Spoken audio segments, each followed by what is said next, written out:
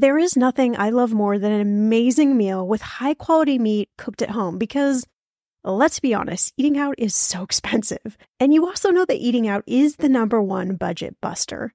That is why I am so glad I found ButcherBox. ButcherBox is a premium meat subscription service dedicated to delivering high-quality, grass-fed, and grass-finished beef, organic chicken, pork raised crate-free, and wild-caught seafood directly to your doorstep with free shipping always. You even get exclusive member deals, recipes, and a variety of high-quality cuts at an amazing price. New users will receive their choice of 2 pounds of ground beef, 3 pounds of chicken thighs, or 1 pound of premium steak tips for a year. Use code ETM and get $20 off your first box at butcherbox.com.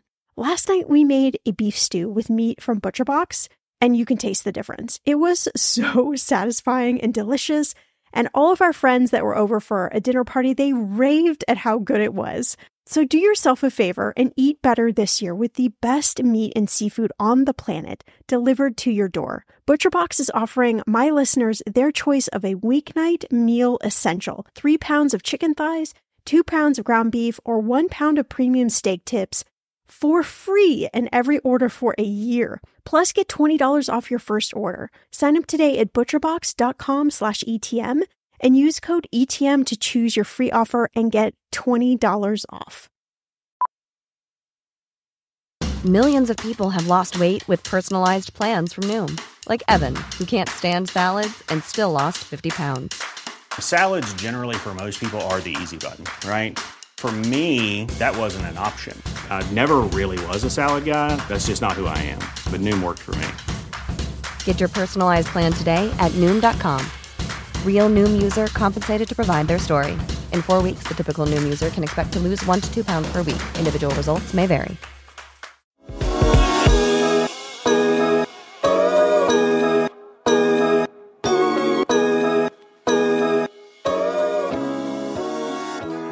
What makes you successful as an investor is the exact opposite of what makes you successful in the rest of your life.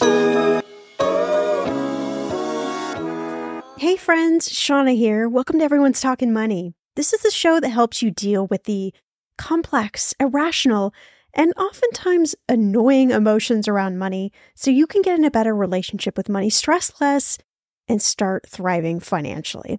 If you're ready, let's jump in. Have you ever said to yourself, it's too late for me to learn about money. I'll never know enough to get ahead. Or I've made too many mistakes. I will always be in debt. Or if I just made more money, I'd be a lot happier.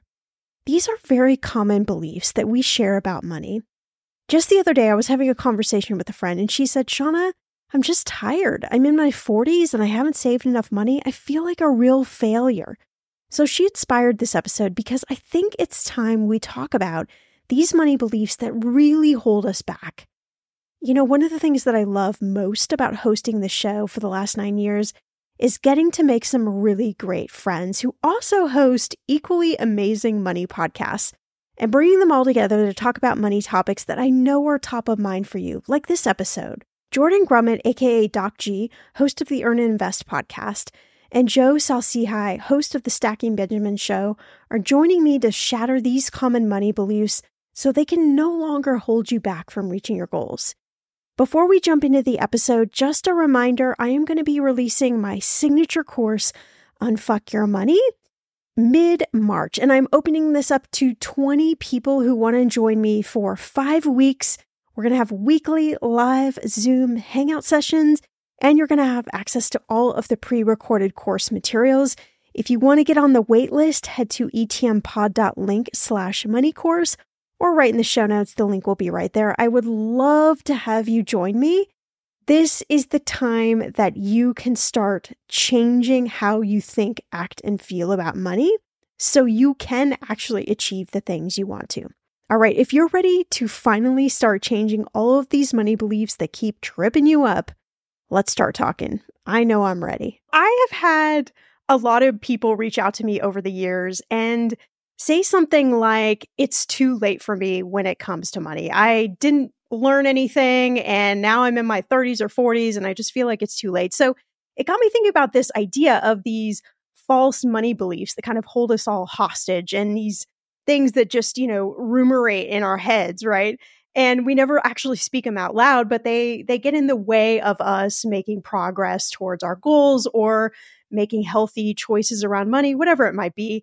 And so I thought it would be fun to just talk about some of these together, because I know both of you have probably heard your fair share of money beliefs that people just kind of have stuck inside of them. So I wanted to start out with this one because I have heard this so much lately, this idea of it being too late. And we all know it's never too late. Obviously, the earlier you start certain things, the better, but it really isn't too late. So what do you guys think about this one? Like, how do we blow this belief out of the water? So I deal with this all the time because I am a hospice doctor. I take care of people when they are told that they have 6 months or less to live.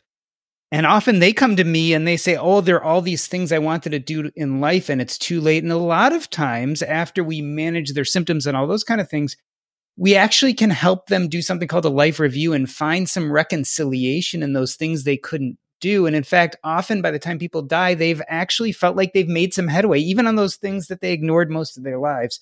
So if the dying can figure it out in the last 6 months of their lives, I think the living need to give themselves more credit that although maybe they can't build the perfect financial framework that they're told that they should have, they probably can get a lot better. Yeah, Joe, like, where do you think this belief comes from? I think it's an egotistical excuse. How about that? All right, let's go there. I had a Harvard professor tell me once that regret is a useless emotion. Like, and what I hear when people say that it's too late for me is this regret that I did not do this other path with my life. And whether it's regretting saving enough or regretting the university you went to, regretting whatever the thing is, she made this great point, Shannah, where she said that regret's egotistical because you think that if you would have chosen a different path, that would have gone better. And there is no affirmation that would have gone better. There's no assurance things would have been better. So even if you would have saved earlier, would your life have turned out the way that would you have experienced the stuff that you got to experience by that time? Because if you were so busy being focused on saving instead of living, you might not have shown up with these life experiences. So rather than do this useless regret emotion, there's that great phrase, and I've heard it attributed to many people, but I'll go with Winston Churchill, but I think there's several people that said this, which is, the best time to plant a tree was 10 years ago. But if you can't do that, plant it right now. Joe, I love this regret issue too, because the truth of the matter is we look at regret and a lot of times we're talking about things that we couldn't have changed. And that's not really regret. That's disappointment. Like, I'm disappointed that this thing happened. I couldn't have done anything about it. When you talk about regrets, you're actually talking about hopefully things we have agency over. So maybe instead of looking at them as regrets, it's actually a template for what we want to try to do in the future. So maybe instead of it being a regret, it becomes our current plan or purpose for the future. And so we have a lot of agency. Yeah. And that's where the excitement is. And actually, her point was specifically, rather than spending a lot of time dealing with what happened in the past, instead of focusing on making the right decision, do right by the decision that you made, right? And make the decision you made the right decision by following up on it and living it and being it and going 100% in that direction. So, Jordan, I think it's exactly right on. How do you guys think we can work through the emotions of being left behind when it comes to money? Because, it definitely brings up this sense of, I know, anxiety for a lot of people, stress, that maybe they don't even know how to articulate what it is. Maybe there's anger. Is it just this idea that you're saying, Joe, of just, okay, you might feel this way, you might feel left behind, but do something today to counteract that or to change that or to, make a step forward? Well, and I think the best way to kind of clear the table is to surround yourself with people that are going to lead you the way that you want to go. And I love case studies where we take things from one part of our life and we inform another part of our life with it. So I'll tell you one of those stories for me. I ran in high school and in college. That was 100 pounds and 100 years ago. but I was a very good runner. And then I became a financial planner. I had this similar belief about my health that I think a lot of people do. I don't have time to work out, right? So many other things, so important. I got to be a dad, I got to be a husband, and I got to work, and then I'll work out, which is totally the wrong order. Because if you're not healthy, nobody's healthy. But I got fat, and I was so out of shape. We moved from Michigan to Texarkana. My friends that I just fell in with, which, you know, you think about all these little flukes, these little things happen in your life. Somehow I end up with these friends who are all marathoners. So I begin doing couch potato to 5K. Before I know it, I'm running my first marathon, which I would have told you then I didn't even care about running my first marathon. But when I finished it, I could not stop crying. I was crying and crying, and I felt like such a pansy because I was so overwhelmed with emotion that I had done this amazing thing that I didn't realize I cared about as much as I did. I've now run 11 marathons. So I think the idea of, you know, you tell yourself this, keep repeating this. It's too late for me. I can't do anything. I can't do anything. Or you go find a bunch of people that are like you, that are in your age group, who are doing the thing that you want to do. Surround yourself with this noise. And next thing you know, they're lifting you up. And it's a whole different narrative you're telling yourself, which I think is where this whole thing starts. I think there's an important point there, because I think what Joe is saying is so true. It's surrounding yourself with the people who you aspire to be. I think what happens to a lot of people is they don't feel like they belong in that room or in that group in the first place. And I think that's a little bit what you're getting to. And I think we have to go back to this idea of meaning. I think by deriving a sense of meaning of the hardships of our past, it helps us to move forward. So there's a narrative in our brain that says, I'm not good with money. I screwed it up in the past. But going back and looking at that narrative and saying, well, you know, I was bringing up kids, I was busy, I was helping my family members who really needed it, realizing that maybe you're the hero of that story and that maybe bad financial things happened, but you are not a bad person. It was bad circumstances. But now you're to this place where you're ready to step forward and do more. So how do we ascribe some heroism to that meaning, to that past, so that we feel like we belong in the room? In Joe's example, we feel like we have enough health and fitness to be in the same room with those people running marathons. And I think it's all about ascribing meaning. Wow. Okay. That felt a little bit like a mic drop moment. This early on in the conversation, I don't even know if that's allowed. Thank Jordan. you. We're done. Thank you. We're done. That's it. All right. This is all we need to say. Well, I want to talk about one money belief that you shared with me, Jordan. You hear this a lot. You said, if I just have enough money, I'll be happy. And I think intuitively, we all know this isn't true, but it's so hard to not believe it. You know, specifically, I think if we're in a situation where having more money would, you know, technically make a lot of things easier. Tell me a little bit about, you know, what do you say when people share this belief with you? So, you know, I say what I think a lot of us say, which is money solves money problems. And when you have major money problems, money does do exactly what you want it to do. The problem is money problems are only a certain percentage of our life problems. And as we get more professional and we make more money and we get busier, I would almost say that they become less and less of those problems. And so if you're relying on money as a sort of mirage that keeps you from doing some of that harder other types of work, like who am I? What's important to me? What kind of effect do I have on the world? What does my legacy look like? If you're ignoring all those kind of things because money becomes the only thing you can see, you're going to find yourself very let down when you get to that place where you finally can say, I'm at that vaunted net worth. I have, quote unquote, enough money. And yet all those wonderful positive feelings I thought I was going to have aren't there. And so I had this in my own life. It's a very, very real, palpable thing for me, because at some point when I burned out in medicine as a practicing doctor, I convinced myself that I just got the money right. I could leave medicine and everything would be great. And then all of a sudden I realized that I had got the money right. I was there. I had enough money. And as opposed to having me become excited, I actually ended up having a panic attack and went down really the road of depression for quite a while, because I had no idea who I actually wanted to be. My identity had become tied up first in being a doctor and then in having a certain amount of money. But none of those things were really sustaining me. And so that's why I think if we're not very careful, we can end up in that place and find ourselves more unhappy than happy. Yeah, Joe. And I know you shared a similar belief that you hear a lot, kind of piggybacking on what Jordan said. If I just make a little more money, my cash problems will go away. And I know we both have worked with people as money experts, and I'm sure we could share for hours stories where people, had made, I don't know, $1 million, $2 million, $3 million. I mean, plug in whatever amount of money you want in there, and it's still not enough, right? You're still always kind of reaching for that next amount of money where you think, your cash problems are going to go away. Why do we believe this? I don't know. It is so frustrating.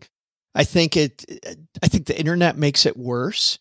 I think social media makes it worse because we see people that have things that we don't have. And so then we buy into this lie that if I just have a little more money that I can get that thing and then I'll reach Jordan's finish line. And the bad news for us also as people is we tend to move our own goalposts. Like the person who makes 50,000 thinks if I had 100,000, I'd be happy. You talk to the person making 100,000, like if I made 250, I'd be happy. Talk to the person bringing in $1 million. They're like, well, these other people are ahead of me making 3 million. Like the goalposts always move. And I think that sucks the joy out of everything. But the world around us is obsessed with, who's ahead of us. And when 99 things go right in our life, right? I think that's also why we tend to dwell on the one thing that doesn't go well. I think it's also part of the human condition. Yeah. 99% of my life is awesome and the 1% stinks. But I think that opens up and changes when we realize it's not about making more. It's about divorcing, I think is the right word, divorcing our paycheck and the money we're bringing in from the amount of money we spend. And when we can then find that difference, that how I spend money isn't related to my income, it's related to my joy, then I start spending money differently. And then when I bring in money, that money then is much more flexible. Yeah, I often talk to people about this idea of what I call a happiness number. And, it's this idea of like figuring out what is the amount of money actually that you need to make to sustain joy. I'll use your word, Joe, in your life. And for a lot of us, we are striving for goals and things that are relevant and important to other people that aren't actually important to us. And I think it's, you have to really take a moment and pause and think about, what do I really want in my life? And what is the number associated with it? Am I killing myself? Maybe like yourself, Jordan, am I killing myself to make X amount of dollars as a doctor or as, fill in the blank with whatever, when I'm not really happy? Maybe I could do another job and maybe I don't even want to live in a big city. Maybe I want to live, somewhere else that makes me happier. I want to talk about this doubling down phenomena. The whole point of once I get to X level, I'm going to want 2X. There's a lot of hedonic adaptation and what we call habituation, right? We have a certain happiness set point, and we think that getting to that net worth or having that achievement, it does improve our happiness set point for a short period of time, but we tend to habituate or fall back down. We know we've heard about the hedonic treadmill, but I think the same thing happens with achievements in general. We reach for achievements, we reach them, we feel better briefly, and then we habituate or fall back down. I was listening to Stephen Kotler the other day. He talks a lot about flow. And part of the issue is these are those quick dopamine hits. And I think when we have these achievements and we get to that net worth, we get a really quick dopamine hit neurochemically and makes us feel good. But I don't know how much that's really associated with long-time happiness. I think long-time happiness has to do with a milieu of neurochemicals, including, norepinephrine and dopamine and a bunch of different ones. But in a sense, we're really looking at the slower, more purposeful, more gradual things we build in our lives. So we don't go from a happiness set point of 5 to a 9 and stay there. Maybe a dopamine hit from a quick achievement will get us up to an 8, but we're going to fall back to that 5 really quickly. But when we start working on those deeper, more important things to us like purpose, I think we start creeping up to a 5.5 and a 6 and a 6.5. And so I think that's what we're really after. And we mistake money as one of those quick dopamine hits, and we keep on going after more and more of those. And it's not really fulfilling us. It's funny. There's, often comedians are funny because they're so right. in what they talk about. No, it's annoying, right? There's a great skit that Adam Sandler did on Saturday Night Live where he's a travel agent. And during the skit, he addresses the fact that they've had some negative reviews when they take people to Italy. And he says during the skit, he said, I just have to warn you, if your marriage is failing in the United States, it's still going to be failing in Rome. If you're a very unhappy person living in Miami, you're going to be very unhappy person in Venice, right? You still show up. There's that old quote that no matter where you go, there you are. And I think we forget that happiness is not this finish line. It's this state. When you talk about flow, Jordan, there's some crossover to somebody I'm intensely interested in. She's singing off my song sheet. There's a woman who did a TED Talk, not a TEDx talk, but an actual TED Talk. Catherine Price is her name. And she has a wonderful discussion about the power of fun and about as adults, we don't chase fun. We hear the word fun, we think kids and ridiculousness.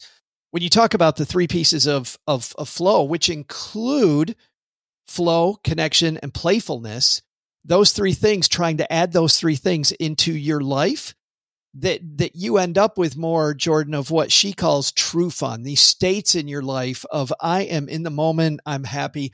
And guess how much that actually has to do with money?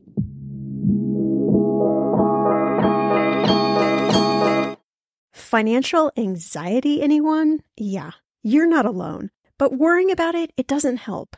Earnin does.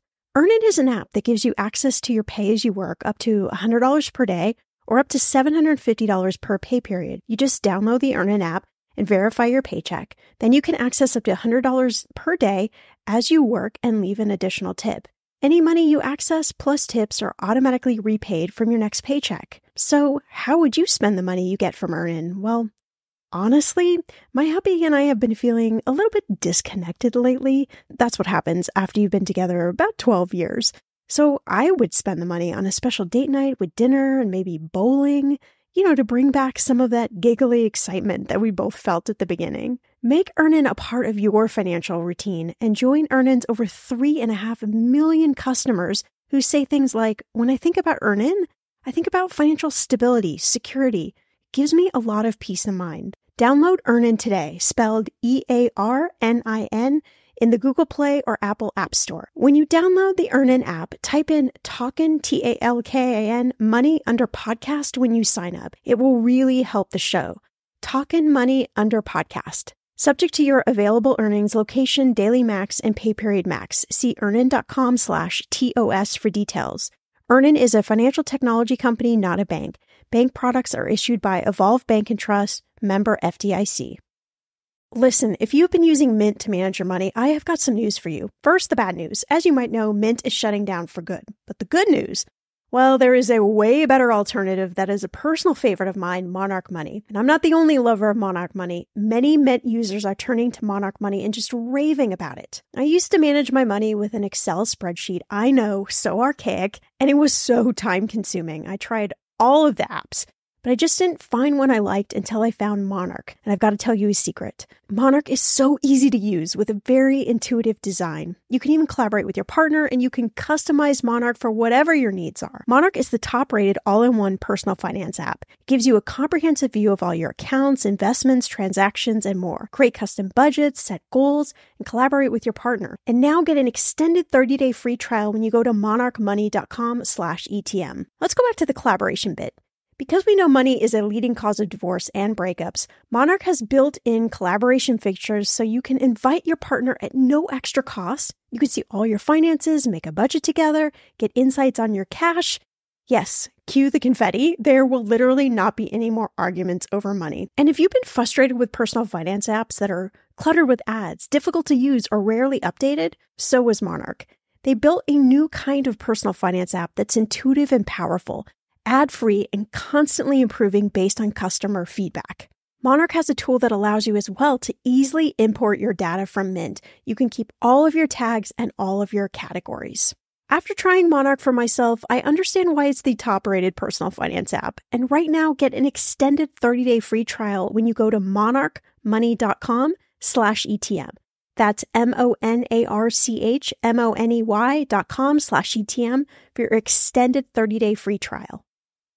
When it comes to financial advice, you gotta trust the source. It's why you listen to this podcast. When I'm looking to upgrade my wallet, I turn to NerdWallet. Their expert team of nerds dives into the details to help you find smarter financial products. Before NerdWallet, I was paying for vacations all wrong. I was missing out on miles I didn't even know I was leaving on the table. Now I've got a new card with more miles and more upgrades. What could future you do with more travel rewards? I don't know, maybe that fancy hotel upgrade that you have always been dreaming about. Wherever you go next, make it happen with a smarter travel credit card. Don't wait to make smart financial decisions. Compare and find smarter credit cards, savings accounts, and more today at nerdwallet.com. NerdWallet. Finance smarter. As with all cards, credit is subject to lender approval and terms apply. All right, Joe and Jordan, we're going to play Your Relationship with Money Is game. So first question, Joe, this one's for you. If you had to describe your relationship to money as a cartoon character, who would it be? I've always loved the cartoon character, very old cartoon character, by the way, Betty Boop. And I think money to me is a little like Betty Boop, kind of seductive, really flirty. There's times when I want to spend lavishly. There are other times where I'm a little annoyed. I'm like, no, Betty. No. So, not today. Not today, I Betty, see what right? you're doing. Nope, not there. So for me, I'd say my relationship definitely is Betty Boop. We've not had Betty Boop before, so I really appreciate you kind of going into the vault for that answer. That's what you get by having old guys on right there. All right, Jordan, question number 2. Take us into the inner world of your money thoughts. What central theme? Oh, you don't want to know this? Oh, boy. What central theme or message kind of plays on repeat for you? I actually have the message, it's only money, playing over and over in my head. And the reason why is, my grandma was orphaned during the Great Flu pandemic in the 1917-1918 time period and grew up in an orphanage. And so for her, scarcity and having enough money was a big deal. And my mom, being her daughter, really had lots of those issues, although we always did okay. My dad died when we were young, so all of a sudden there was some economic trauma there. But we always had more than we needed, but it was a constant fear. And so I always have that script playing in the background. What if there's not enough money? What if there's not enough money? So my mantra has to be, it's only money. Like there are other things, there are relationships, there's achievements, there's love, there's all sorts of other things that are just important. And on some level, because it's irrational and I know the fear is irrational, I have to keep on reminding myself, it's just money. All right, Joe, question number 3. Guilty money splurge. You're never giving up. Oh, anybody who knows me knows that it's my addiction to board games. And you know what's funny is that it actually, as I'm listening to this Catherine Price, I'm listening to the audiobook now after I watched her TED Talk, connection, playfulness, and flow. All 3 of those exist when I get a group of friends together and we dive into a game. We're all having so much fun, laughing about what each other are doing. We often get off on these tangents about just each other's lives, and it truly, for me, is a way to get more connection and to get lost in it in a very playful way. And so I don't think I'll ever give it up. And everybody who knows me will tell you, I don't need to buy another one, but I will keep buying them. Joe even got me playing board games. That's how and you had fun, didn't you? And I did have fun. We had a great time. Yeah. He told me he thought he wouldn't have fun, and I did. And I totally did. Is there a favorite board game? I just have to ask. Yeah, I have a few different ones, but the one that I really like, there's a game called Viticulture that I really like, where you own a winery. Speaking of wineries, it's apparently winery day, but everybody owns a winery. It's super fun setting up your winery and shipping out orders for people, and trying to build up your winery to win. All right, Jordan, last question. You're getting all the heavy ones today. Oh, I get Betty Boop. What's one money mistake that you wish you could get a do-over for? So my, I guess, huge money mistake was at the beginning of my career when I was trying to decide what I wanted to do for a living. I had had some experience volunteering in hospice, and I somehow convinced myself that that shouldn't be what I did for a living. And part of that decision was you just don't make a lot of money doing that. So I thought I was going to be some super specialist, or at least I was going to do general internal medicine, but hospice doctors tend to make kind of at the lower end. And now as I look back, having burnt out of medicine and mostly left it, and the only part of medicine I still practice is hospice, I realized that if I had let go of concerns about money and just gone for what really filled me up, I probably would have made a lot less money, but my career longevity would have been a lot longer, and I probably wouldn't have burned out, and I probably would have enjoyed it a lot more. So I think that was probably my sentinel money mistake, if I were to pick just one.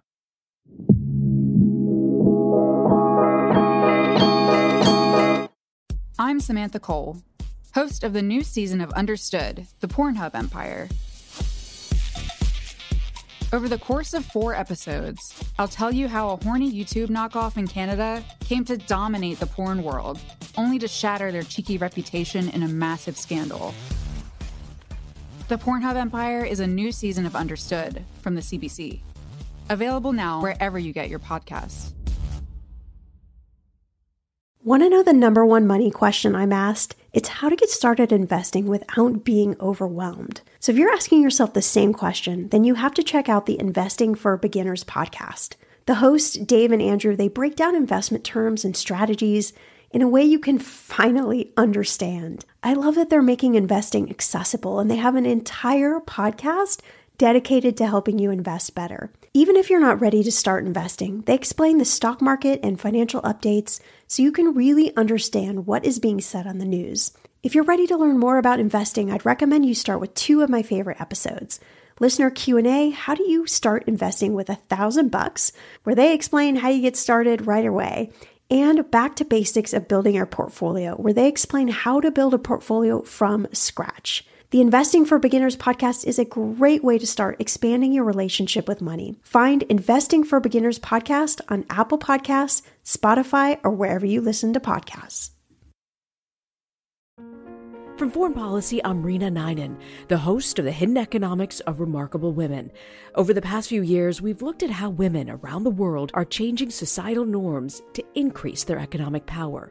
This season, we're focusing completely on girls, how they're pushing for a brighter, more powerful future, and what the rest of us can do to set them up for success.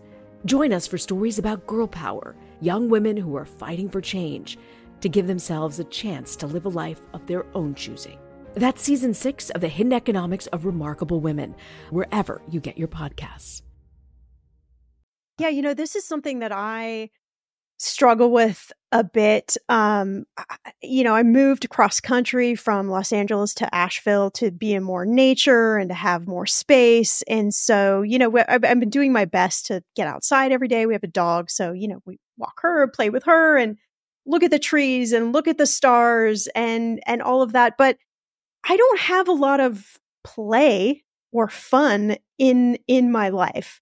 And it's been a real struggle for me to even figure out what those elements look like. And then also to think about, do I actually need to be spending money to have play or to have fun in my life? Like, how do I figure that out? And Jordan, you brought up this idea of purpose, which I know you're writing a book on this subject. And, I think it's such a big, heavy question, right? To figure out what the purpose of our life is supposed to be about. And I don't know about both of you, but I find the later and later I get in my life, the more I just spend time thinking, like, do I know my purpose? Am I doing my purpose? Am I not doing my purpose? And it's like a head scratcher for me.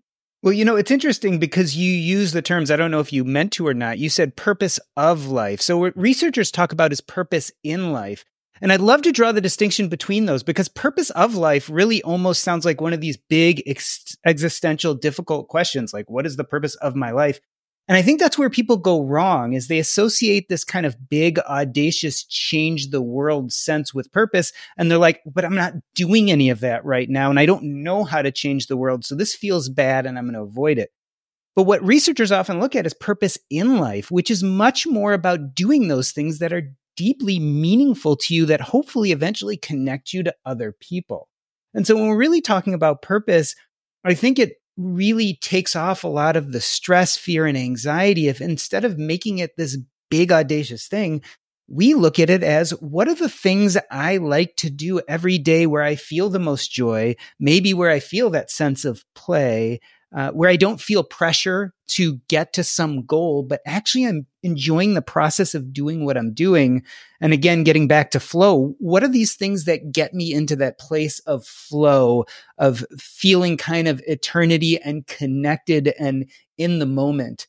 And so I think if we relieve ourselves of this big idea that purpose has to be this life-changing thing and instead look at it as, what do we enjoy doing? What moves that happiness set point from the 5 to the 5.5 or 6? Not with the big dopamine hit, but that kind of slower essence of, I'm being authentic, I'm being intentional, and I'm doing what I was meant to do, and it's connecting me to other people. Yeah, Joe, another personal favorite of mine that I think we need to address here is this idea that I don't need any help. I have the internet. And I think, when it comes to money and the steps you need to take, like, there's so much information out there now. I mean, it's crazy. It's, podcasts and blogs and, courses and all sorts of stuff. And it isn't always what you should do in your situation, right? It's a lot of like just sort of generalized information. Tell me what this is about, this idea that you don't need any help. You have the internet. Yeah, this was the first one that came to mind when you invited us to this great discussion, which this is so frustrating to me. Back when I was a financial advisor, and haven't been one for a long time, but as I got better and better at my job, I had this realization one day that most of my top clients, my most successful clients, and I started looking for what are the connections between these people? What are the dots? What are they doing really well that other people don't do well at? And you know what's interesting? My most successful clients could do my job. They did not, quote, need me. They had all that information, Shannah, that you're talking about. And they truly didn't hire me to fill in the blanks. Certainly there were little blanks that I filled in often. They hired me as somebody who knew them, knew exactly what their goal was, and would fight with them kind of like a Gordon Ramsay or a Simon Cowell will fight with you. Now, we can argue about Simon Cowell, so let's go to Gordon Ramsay for a second. The assumption on Gordon Ramsay's cooking shows, and I'm going to assume people have watched a Gordon Ramsay cooking show where he goes into a kitchen and he always gets in a fight with the owners, right? But there is this ground assumption which makes those shows successful for so long as they were successful, which is he wants the restaurant to succeed. He wants these people to get where they're going to go, and he's fighting with them over the best path to get to that success. So it isn't that he dislikes these people and he wants to see them fail. He wants them to win, and that's why they fight.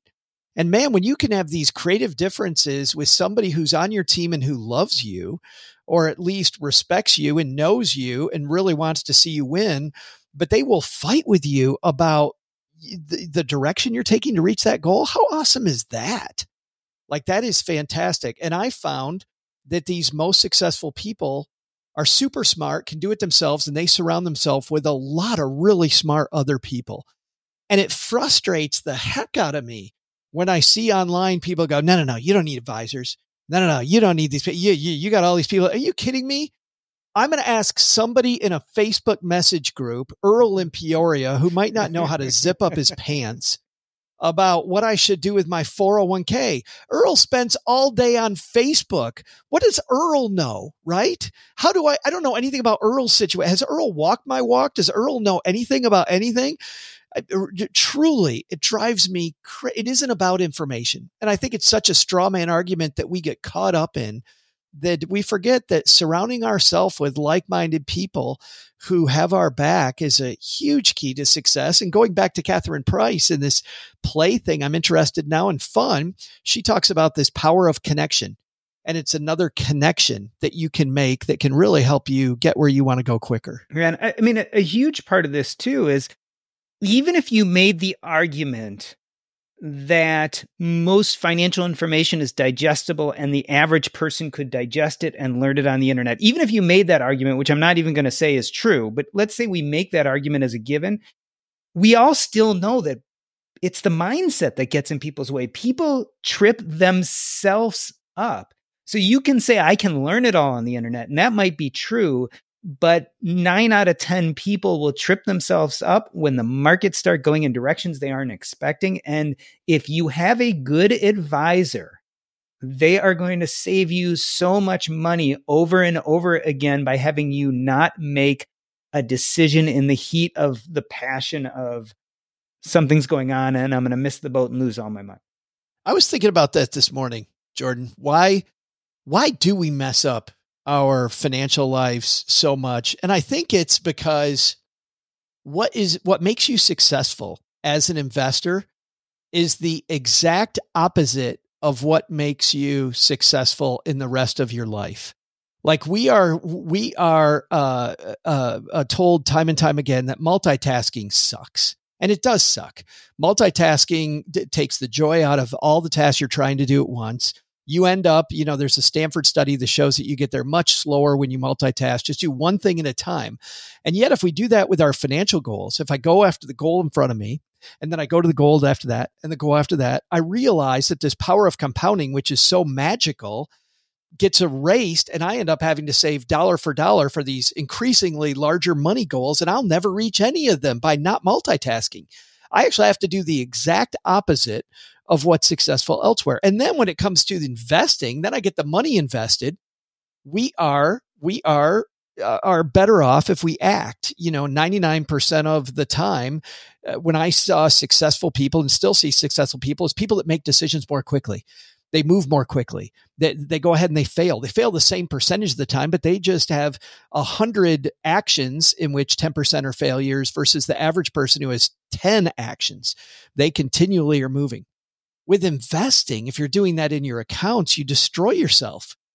The best thing to do in most circumstances, especially, Jordan, to your point, when the market goes down, if you're in the right investment, is to do nothing. And it's so against our nature. So I think it isn't, I think a lot of us blame ourselves. I think it's because it's so contrarian to everything else that makes us human that is the frustration behind why we truly, I think, need advisors to tell us, whoa, cowboy, let's back off that. Well, and not to, beat a drum here, but I just keep going back to this idea that money is emotional and most of us don't understand how that impacts our decisions. So even if we look at all the information online and listen to all the podcasts and read all the blogs and feel like we've got money figured out, we don't need anyone to help us, but we still get tripped up, right? And we're still listening to more podcasts. We're still reading more blogs and we're wondering, why is nothing changing? And so when you talk about mindset and you talk about the irrationality of, how we should be investing, that is so counterintuitive. I think we can't leave out of the conversation the emotions around money and how most of us just don't even understand the complexity of them. Well, and to that point, Shannah, I love that you said that because even the day-to-day financial media uses words that make us more emotional. A friend of mine told me once, what if you got into an elevator that operated in the same language that the day-to-day media talks about the stock market, right? It doesn't go down a little or go up a little. It soars or it plummets, right? I mean, that is daily that the stock market soared today to new heights. The stock market plunged to a low, the Dow Jones, If I got in an elevator and my two choices were soar or plunge, I'd be on not just an emotional roller coaster. I'm like, I'm taking the damn stairs. Like, no, thank you. Yeah. And the last point I think that's really also important is when I kind of said, let's make it a given that you can actually look at the internet and figure out financial information. that still only holds for accumulation. Once you get to the point where you're decumulating, it gets so freaking complicated that you have to have an expert helping you figure out taxes and retirement and Social Security and required minimum distributions. I mean, we've got some really, really heady, smart people in our personal finance community, and it's only a tiny percentage of them that try to do that part alone. So do you both ever imagine a world where these kind of common money beliefs, where they're not part of our relationship with money, or are we just replicating these narratives over and over and over again, and this is just going to be how we operate in the world around money? I think they're always going to be a part of it. And the reason is, I believe every single point you brought up, Shannah, has to do with a shortcut somebody thinks that they found. I can cut out the middle person and not have help. If I just make more money, I don't need to budget. This crap about budgeting, oh my goodness, I'm just going to make more money, right? Like all these things are some perceived shortcut. And because there's always, and this is annoying, new people born every day. So annoying. Would they just stop? some, because these things, this assembly line doesn't stop. We get somebody new in the community who goes, oh, wait, I think I found it. And then they go find the person who believed that before them, right? They find this historically online, and then they find that community of people. And then they wake up 15 years later and go, oh my goodness, I was wrong. I mean, just looking at the difference between me at age 25 and me now is just amazing. The way I feel about the world is so different. There's so much more gray area than there was before. And it's so much more about community and connection and having advisors, as many as I can freaking get. Like the more coaches I can get in my life, the better. When I was 25, I was like, how could I have less coaches? Like, you know, if I could find the shortcut, well, the shortcut led me to fat and not working out. But when I then surrounded myself with people that have my back, that's when the marathon started again. Yeah. I mean, your advisors help undo the trauma of your earlier years that lead you to make bad decisions because you've created these bad ways of coping because you went through bad stuff. And so what a coach will do, or a financial advisor or someone who's advising you, is they will undo that and make sure that the past doesn't equal the present. Because a lot of times we got to where we are by unfortunately making decisions that weren't always the best for us. And so like Joe says, I don't think this is ever going to change, because I don't think anyone escapes unscathed. We all go through trauma. We have generational trauma. We have generational money trauma. And it keeps on rearing its ugly head generation after generation. I want to draw one point too, because I'm just imagining, Shannah, somebody listening to this podcast. And I always listen to podcasts with a fair amount of skepticism. And when you get three people on a podcast agreeing as much on advisors as we seem to be agreeing right now, you're walking along and you're like, what's in it for them? You know, because you read online, oh, they're taking your money. They're doing all this. I want to be clear here. I have not been an advisor in 15 years. I have nothing to do with, I don't care if you get an advisor or not. I don't make any money from saying you're going to be an advisor. Doc G, Jordan is not an advisor, has never been a financial advisor. And yet we're highly pro advisor. And I think hopefully, I'd just be a little skeptical if I heard three people agree, but this is an area that I'm not skeptical. What I am skeptical about is that when I see people that hire bad advisors and then say that all advisors stink, I think your interview skills stink. And I think that you're not enough of the CEO of your financial house, and you haven't done enough homework around what this advisor is going to do for you, which I think might be a different episode. But anyway. All right, let's flip the page a minute as we kind of close out here. I'm curious to talk about what are some of the beliefs that we should all have around money. What are the things we actually should believe about money? Do you have, one or two, Jordan? Does something come to mind? Yeah, I mean, money is a great tool, not the only tool, but it is a great tool. It's not a goal. And so the more we think about money as a tool, one of the tools in our tool chest to help us do the things we want in life, the easier it is for us to then look at it with the right perspective. So it is a tool, but it is not the thing itself. So we all have to kind of get clear on, what do we actually want out of life? Is that a family? Is that a house? Is that a hobby? Is that a certain job? All of these things are kind of the big issues. So let's remember what it is, and then let's use that tool intelligently, right? Let's invest it and save it and budget it and use it to actually live the lives we want to live. I was reading another fantastic blog post from Morgan Housel yesterday. And Morgan had one that I really liked, which is that, we talked about money and happiness and that these certain reaching these milestones won't make you happy. But he said that money actually can make you happy, but it's often in a nonlinear route. So he said, as an example, where, having the bigger house to keep up with the Joneses and thinking, oh, if I just had this big house, then I'd be happy. That probably won't make you happy. But having a place where you can host groups of people that you enjoy being with and having a comfortable place for people to gather and then create these memorable moments truly can make you happy. So, and I think we have to think carefully then about, instead of looking forward, which I think is, as you guys said earlier, with purpose, Jordan and Shannah, that kind of freaks us out. Look in the rearview mirror and see what lit you up.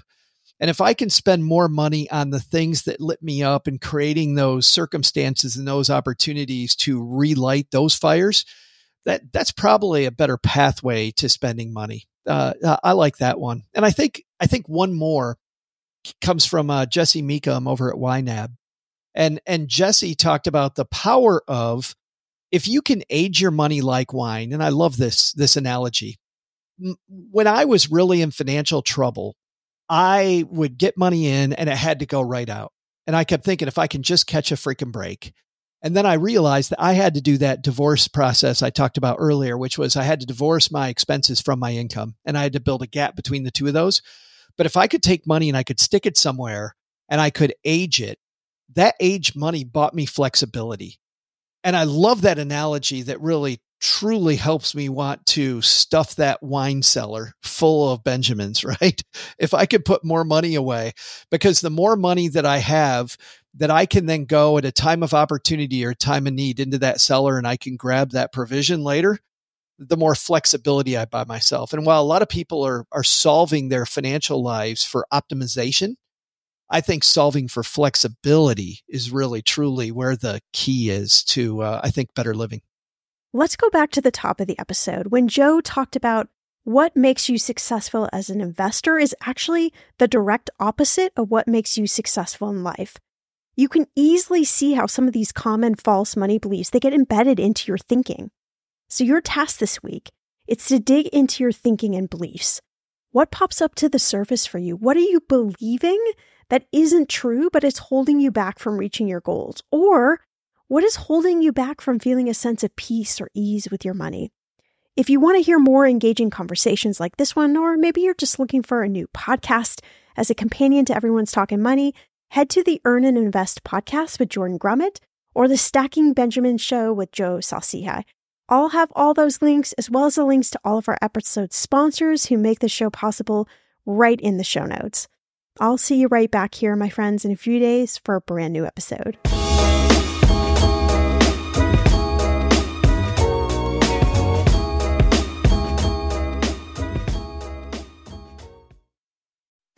Fargo, the new virtual assistant from Wells Fargo, makes banking faster and easier. Like this. Fargo, what's my checking account routing number? And this. Fargo, turn off my debit card. And this. Fargo, what did I spend on groceries last month? And that's just the beginning. Do you, Fargo? You can. In the Wells Fargo mobile app. Learn more at wellsfargo.com/getfargo. Terms and conditions apply. Your mobile carrier's availability and message and data rates may apply. Wells Fargo Bank, N.A., member FDIC.